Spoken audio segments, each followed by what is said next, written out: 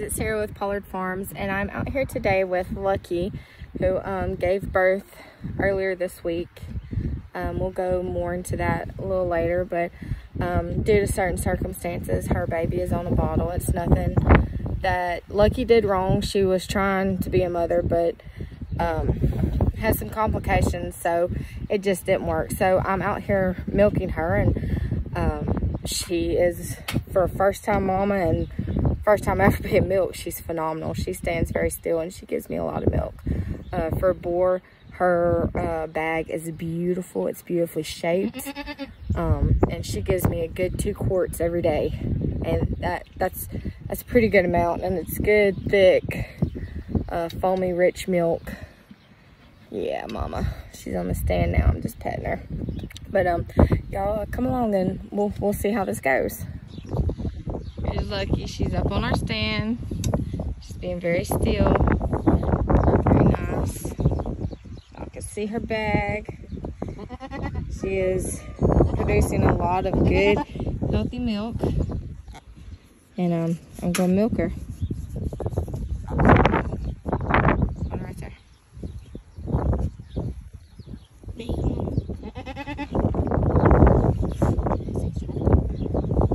Here.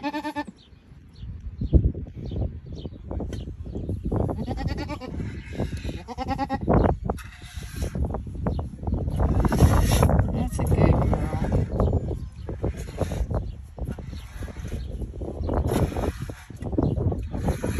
She's doing so good, standing very still. Let me milk her. She doesn't kick me. She doesn't pull away. She just stands here. And as I say that, her leg comes up. But we've also been having gnats and flies, so I'm sure they're aggravating her.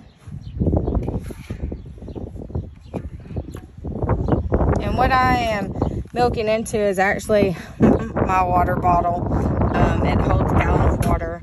So, you know, it's food grade. It's easy to milk in. Hard for her to get her foot in if she was to go that route. And it's easy to, it has a cap I can put on it till I get to the house to strain it and put in the fridge.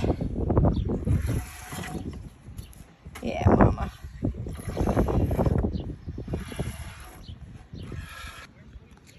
For a Boer goat, she's doing very well on milking. You know, she's meat lines, not milk lines, but I'm very impressed with her. So I'm going to continue milking, and y'all just follow along.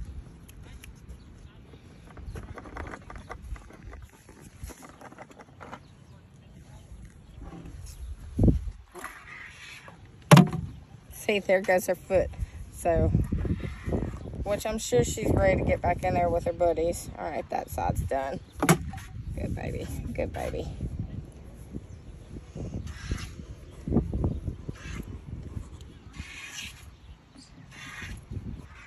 Okay, we're back with Pollard Farms. You see right now that my mom's milking Lucky. She's actually doing good. She had babies last Monday. She had babies. Yeah, she was early. It was actually really early. Yeah, as in the babies came premature. Yeah.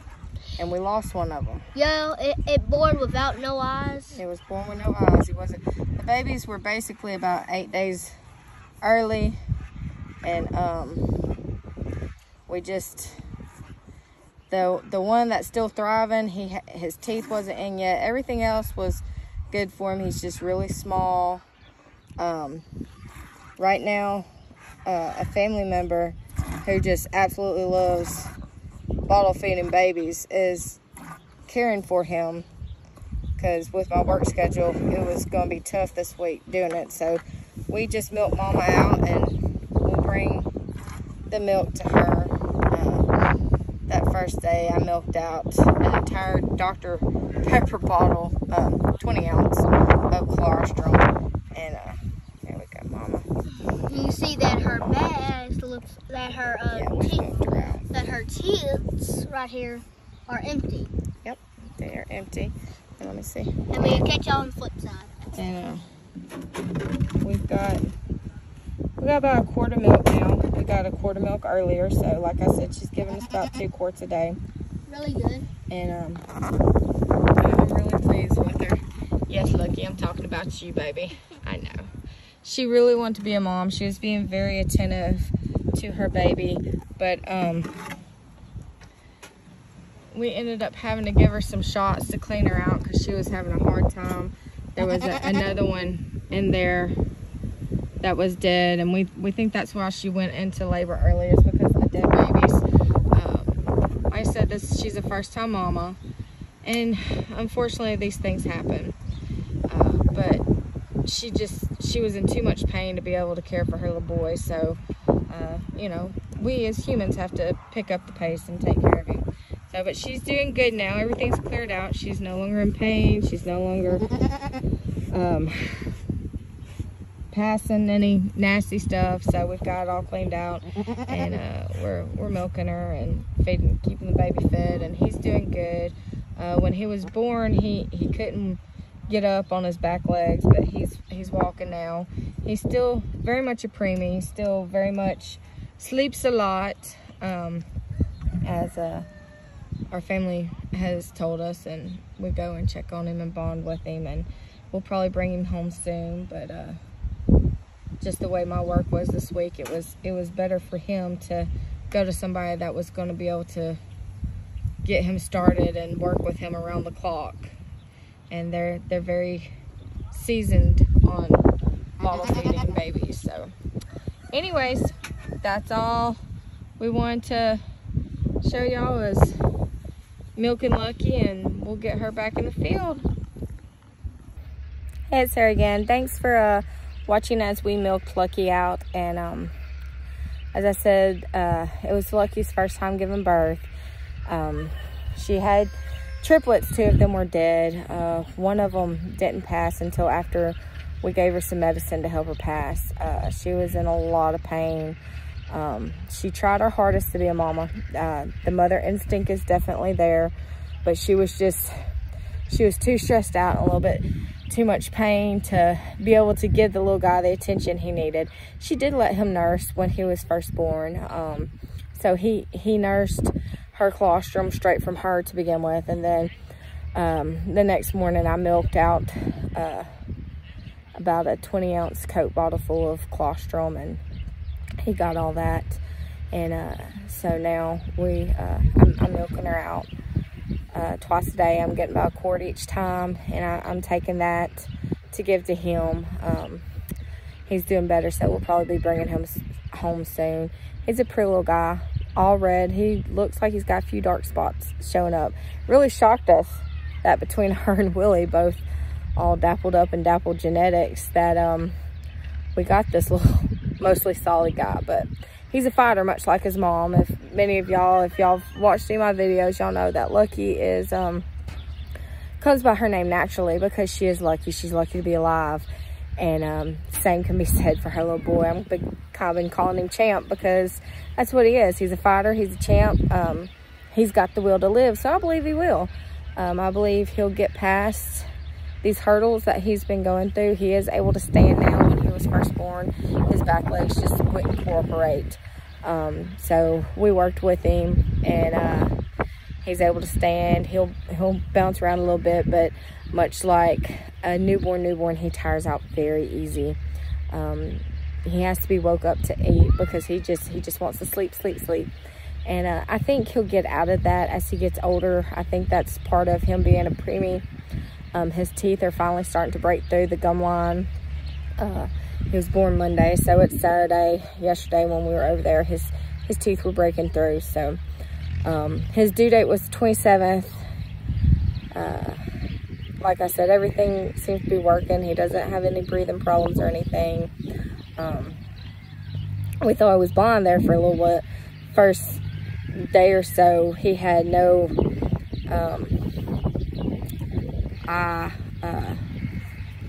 like, it didn't bother him he didn't blink or anything. He had no I'll think of the word one day. Anyways, it's been a long day. But he had he's following now with his eyes and all, and he's y'all ever do that? Have a little brain fart and can't think where you're going with this conversation? Anyways, he is not blind. He does see. He does follow. He does react. Reaction. Eye reaction. That's the word I was looking for. So, y'all, it's been a long week. Monday night was just, I sat in the field with Lucky as she was giving birth. And at one point, she literally laid in my lap, y'all. I mean, laid on her side in my lap and pushed out that dead baby. And the entire time, like, I stayed in the field all night. She didn't want me leaving. She would cry. She stayed right there by me. She wanted me to keep the baby there by her. I'd go put him in a warming barrel.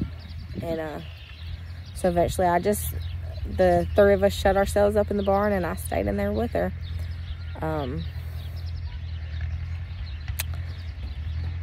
It was a very emotional night. Then Tuesday, we knew we had to get her some help. About 24 hours after kidding, when she acted like she's squatting to pee, but you could see she was still trying to push, and no pee was coming out, just straight blood. So we got hold of our medicine. We talked to the vet, and he told us, yeah, go ahead and give it. And we did oxytocin and a loop shot, and that it did kick her back in the heat, but she's in no danger of being rebred right now.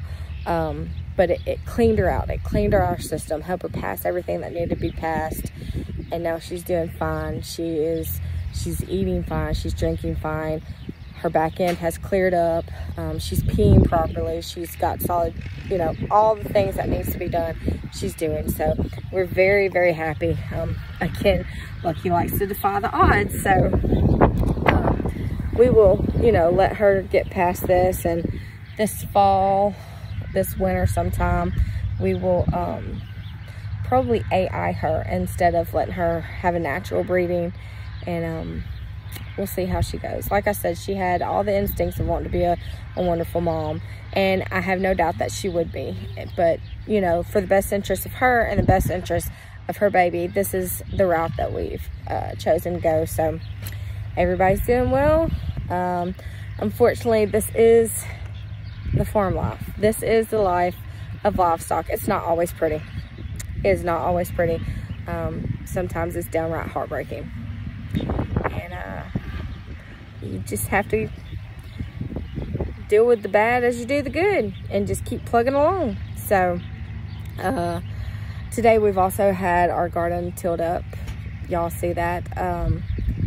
A neighboring guy from down the road is tilling up people's gardens for them for whatever they want to gift him. He made a deal with us. We traded him a pair of Muscovy ducks for him to till up our garden. I feel like that's a great trade. Anytime we can do a trade and barter and it not cost money, we're all in. And he's happy with it because he said those ducks are going to be the gift that keeps on giving.